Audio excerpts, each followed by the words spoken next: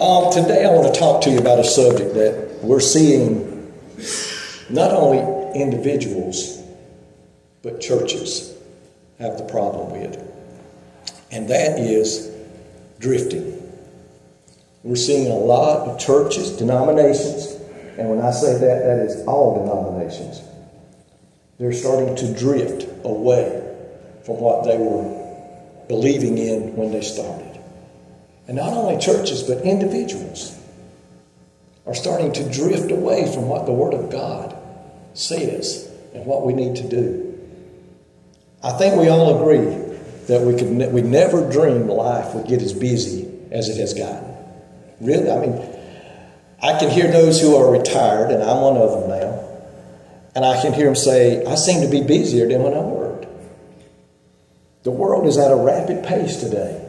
Fast, just fast. All these inventions that come up that was going to give us more time to rest, like a washing machine, like a dryer. Didn't no longer having to run out there and fight the rain that's coming to get mama's clothes off the line, or go out there when it's freezing cold and break them down because they're frozen stiff. Microwave ovens that were going to give us quicker time to fix our food. But what we've done with all this new time is filled it up with even more stuff. It's what happens is mom and dad are working now. Nothing wrong with that. Then one takes a kid to soccer on that side of town. One takes another kid to dance on that side of town. Then it's run by, pick up something for supper, rush on, get the kids through homework, get them into bed before it gets too late. Mom and dad sit back and relax for just a moment before they go to bed. And lo and behold, they all need to wake up and do it all over again tomorrow. Now, there's nothing wrong with any of that. Sports is great. I think sports teaches kids how to work together, play together. You're not going to always win. There's times when you're going to lose. Sports is great. But as you look at that, where's the time that we should spend with God? Where's the time that we should spend reading His Word? Where's the time that we should spend praying and talking to Him? We're exhausted. There's nothing wrong with any of that. I have found out in my life that when I put God first in the morning, pray, read His Word, the rest of my day seems to go better. Then if I wake up in a rush, I'll do it later, and later never comes. I can vouch for that. But I want to spend a few moments today talking about drifting and how easy it is, even for the strongest Christian in this building today. It is very easy to begin to drift. If you got your Bibles and you want to turn to Hebrews chapter 2, verse 1. We know not who wrote the book of Hebrews. Some said maybe Paul, others say we don't know. But in Hebrews chapter 2, verse 1, it says, therefore we must give the more earnest heed to the things we have heard, lest we drift away. Lest we drift away. Look at this verse. Let's look at it and let's see what it's telling us. What does it mean to drift? When does drifting start? When does it begin? Like I said earlier, we wake up today, we're too busy trying to rush, get breakfast, get the kids up for school, get to work on time. We're rushing. And when we get to work, we realize we have not read or prayed. Well, I'll do it later today when I get back home. And again, we get tied up in things in life. We get busy. And when we sit down to do it, we're so tired. I've almost fell asleep sometimes reading the Bible, and I think I have fell asleep once or twice praying. You just wake up. You're exhausted. Drifting starts very slowly. It is almost like an unconscious happening. We're not even aware of it. It takes no life. It takes no effort on our part. We just float. How many have you ever been out on a boat in the lake and you just let it drift? It kind of gets relaxing. You can sit back and just almost fall asleep, let it rock you to sleep. The same thing happens in our spiritual life. And this writer here is warning the readers that we must take the teachings of God seriously if we don't read the Word of God and we don't study it with a desire to learn and know more about what we must do and what we must not do, we could find ourselves like a boat that has broken away in a storm from a dock. It just begins to float wherever the tide takes it. We are warned in God's Word that the world, the cares of this world, the deceptions of riches and the pursuit of material things and the pleasures of sin causes us to choke the Word of God in our lives and causing us to forget Him, to stop daily prayers, to stop daily praying and no longer delight in the Word of God. Look at Mark chapter 4, verse 19. He warns us of this. He tells us right here in the book of Mark.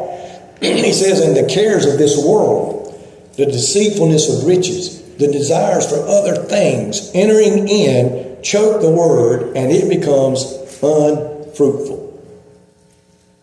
It can, you ever heard the story? They say they could take a frog and put it in a pot of water and just turn it on a little bit. The water gets a little hot, but the frog don't realize any danger's happening. He don't try to get out. Warm water feels better than the cold water. And so they turn it up a little bit more. And he gets used to it. Turn it up a little bit more. He gets used to it. Until it's too late to get out of the water and he dies. Folks, the same thing can happen to us today. I don't care how long you've been serving the Lord. It don't matter how long you maybe be active in a church. If we don't do a daily maintaining our relationship with God, we begin to drift. It's just like a marriage. A man and his wife, if they slowly begin to stop talking to one another, stop doing things together, stop working together, we begin to drift apart. Friends do the same thing. It can happen to you and I with God. We need to know that we have to be careful and pay attention to what is going on.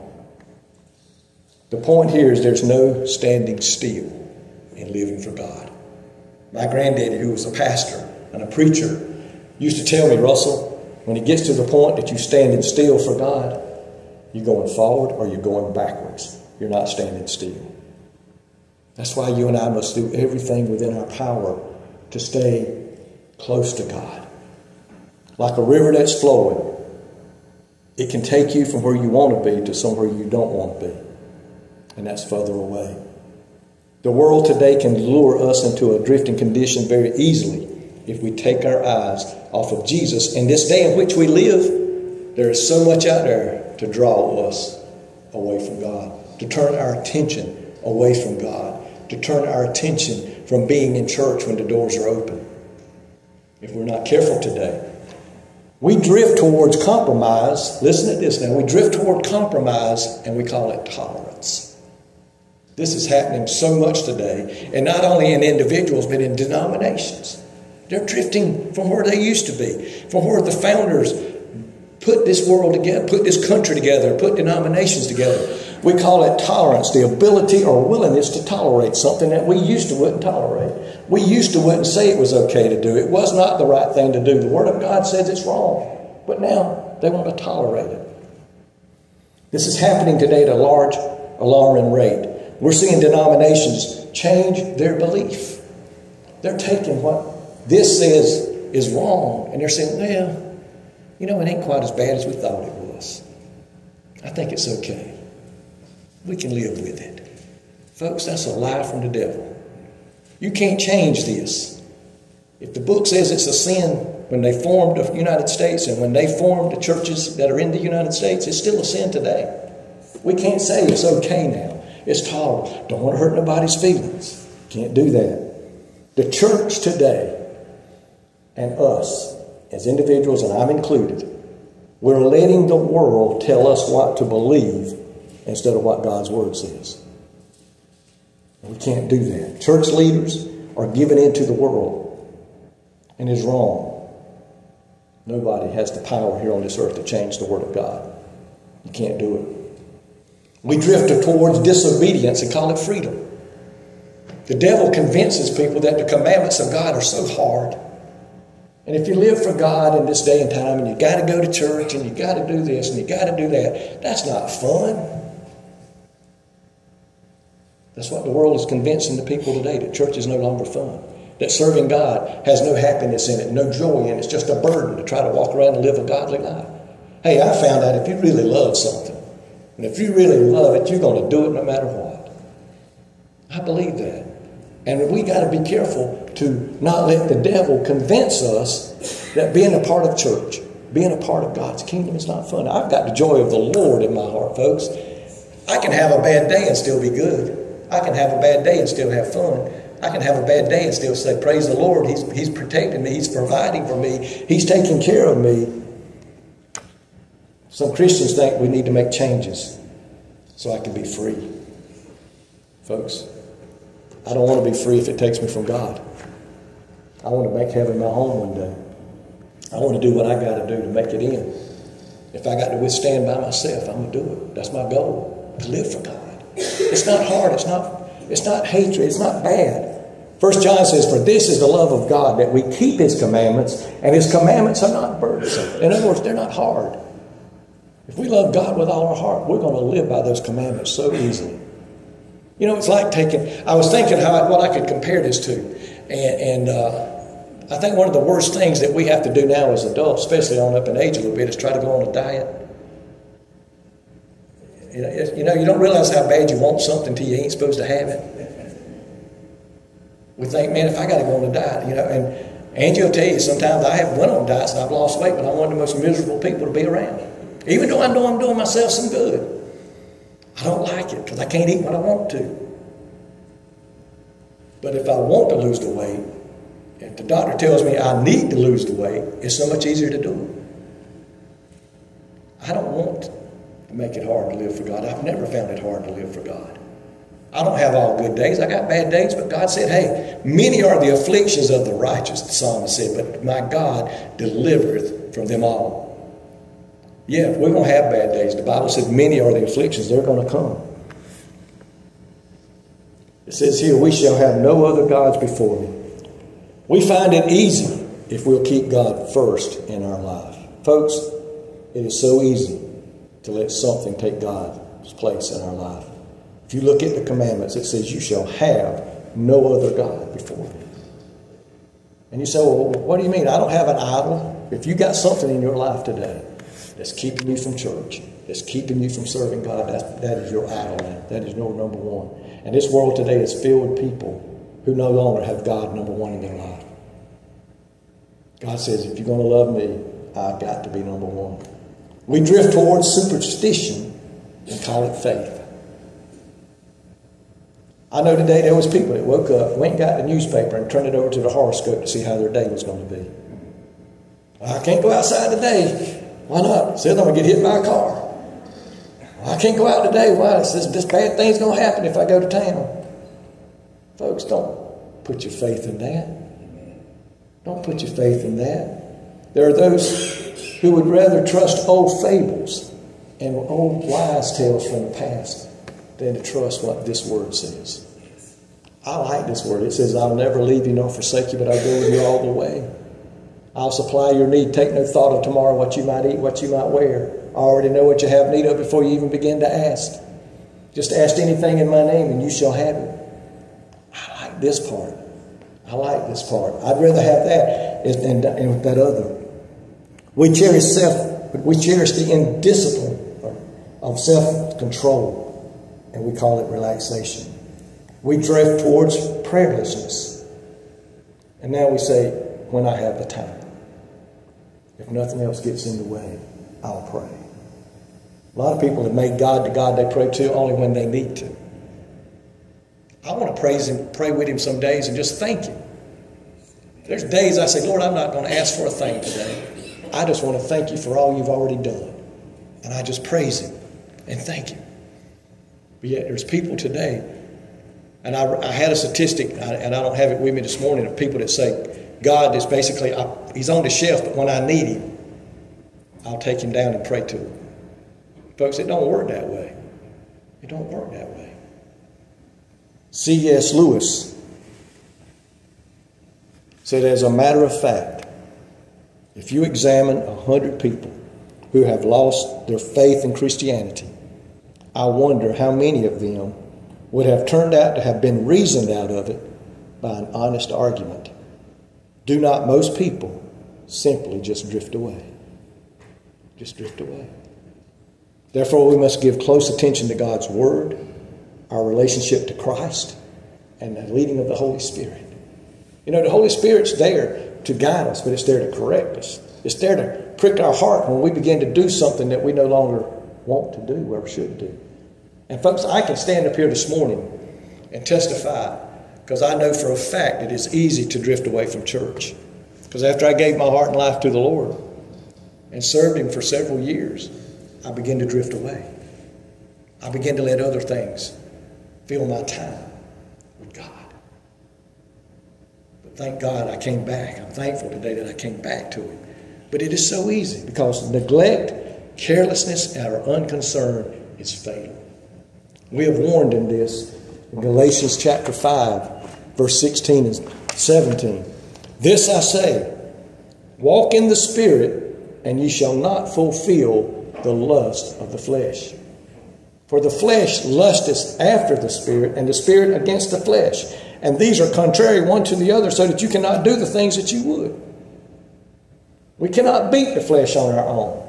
This is an enemy that we have, and we're going to have it until God takes us home to be with Him. We need the Holy Spirit. We need God in us. We need an active prayer life to overcome what this flesh wants us to do. The great apostle Paul said, I find myself doing the things I shouldn't do and failing to do the things that I should do. And if a man of Paul's standard and relationship with God cannot fight the flesh and win, what makes us today think that we can? We can't do it. And if we're not careful, this flesh will begin to defeat us and pull us away from God. A believer who because of negligence allows the truth and the teachings of the gospel to slip is in peril of being swept downstream past a fixed landing place.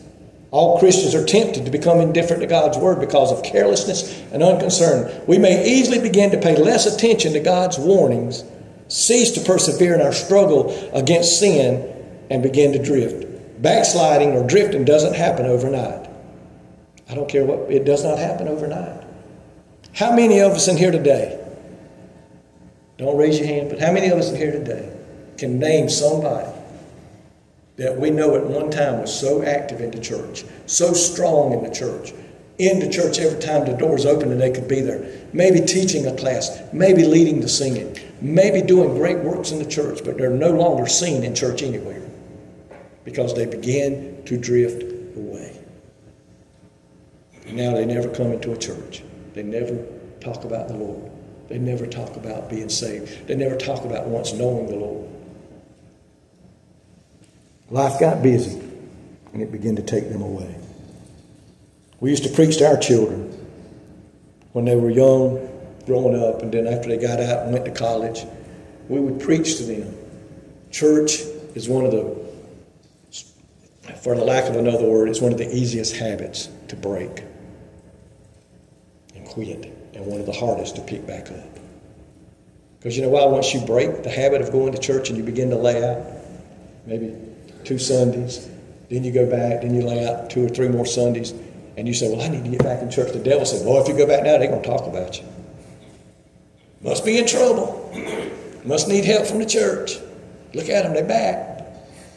Hey, listen, they're going to talk about you anyway. Stay in church. Listen, the devil will do everything within his power to draw us away. I heard this the other day. And I read it several times, but boy, does it make sense.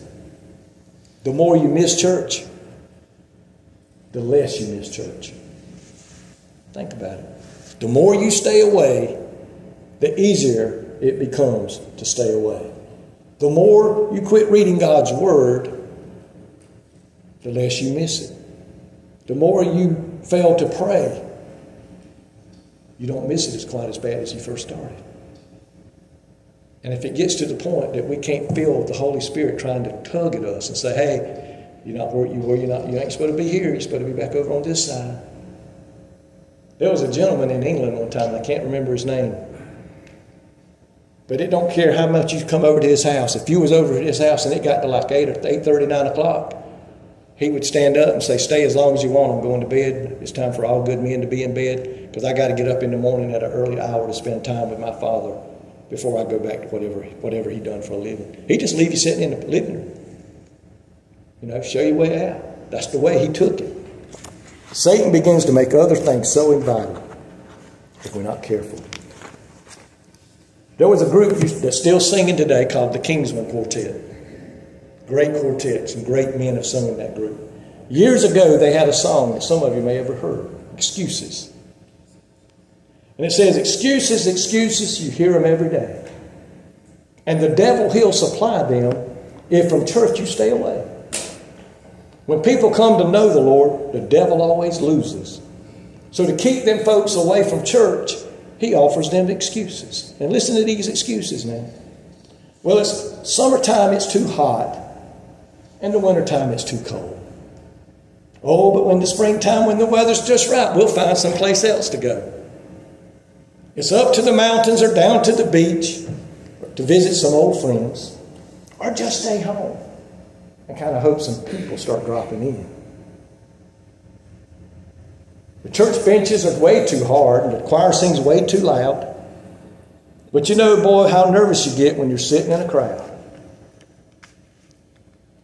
The doctors told you, now you better watch them crowds, they'll set you back.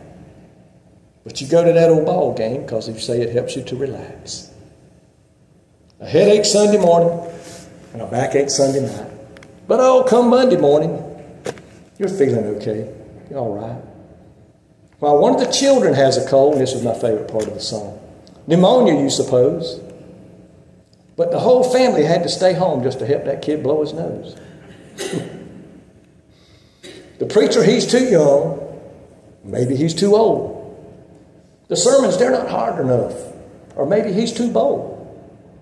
His voice is much too quiet-like. Sometimes he gets too loud. He needs to have more dignity, or else he's much too proud. Folks, the sermons may be too long, or maybe they're too short. He ought to preach the word with dignity instead of stomp and snort.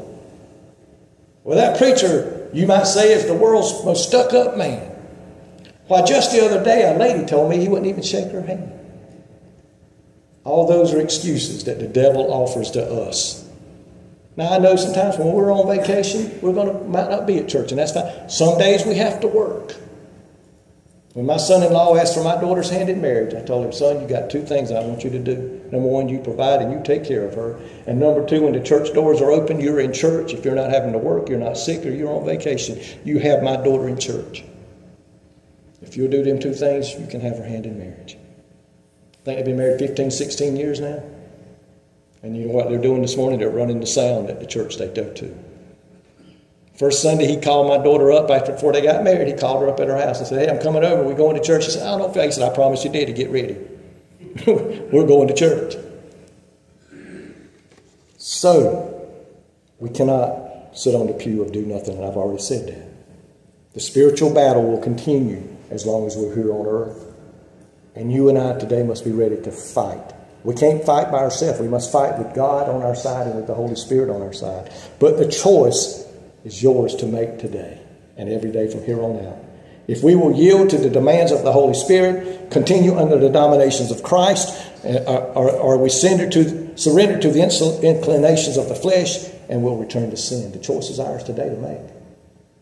The only way to avoid is to remain anchored in Christ and let Him be the pilot of your ship today. In closing, I want to read something from you. That was said in the 60s now, that long ago, but yet it is so real today.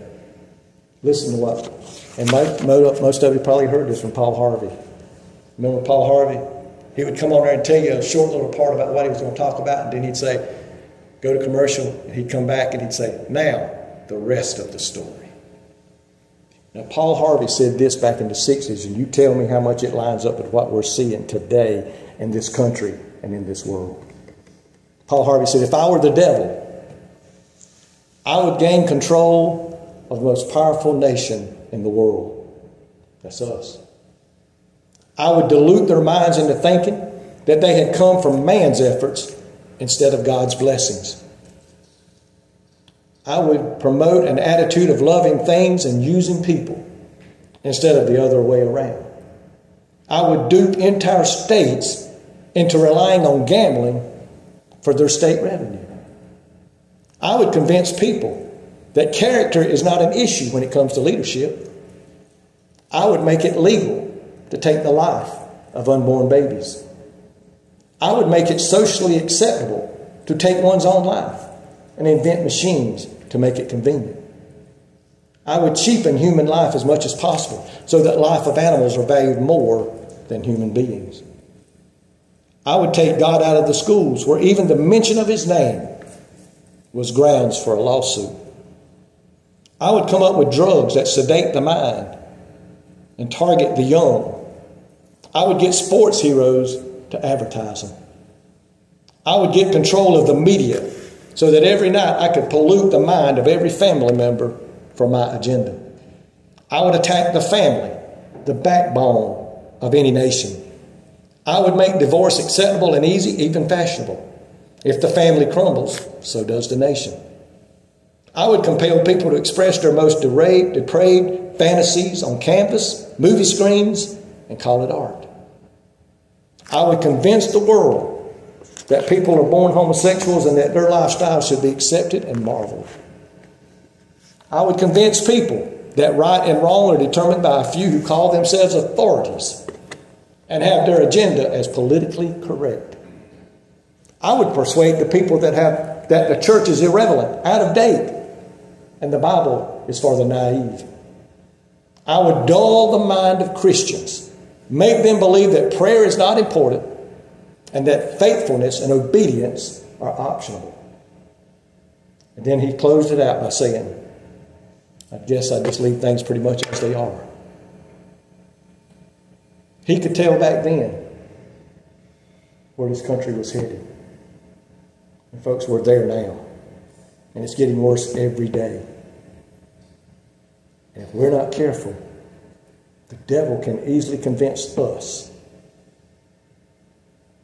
There's no danger in doing this. There's no danger in going there. There's no danger in not going to church today. There's no danger in not reading the Word. Folks, there's danger when we leave God out of the picture. So today I urge you as I'm closing, don't let the devil take you out of church. Don't let the devil take you away from the Bible. Don't let the devil take you from praying. Lord knows our families need prayer. Our children today, and I worry. What worries me the most about passing on and going on home to be with the Lord? My children are grown. They're in their 40s. I worry about my grandson. What's the world going to be like when he gets up to be an adult? What's he going to have to face? What is he going to have to put up with? And I'm not going to be here. We need to pray now more for the family than we ever have in our country.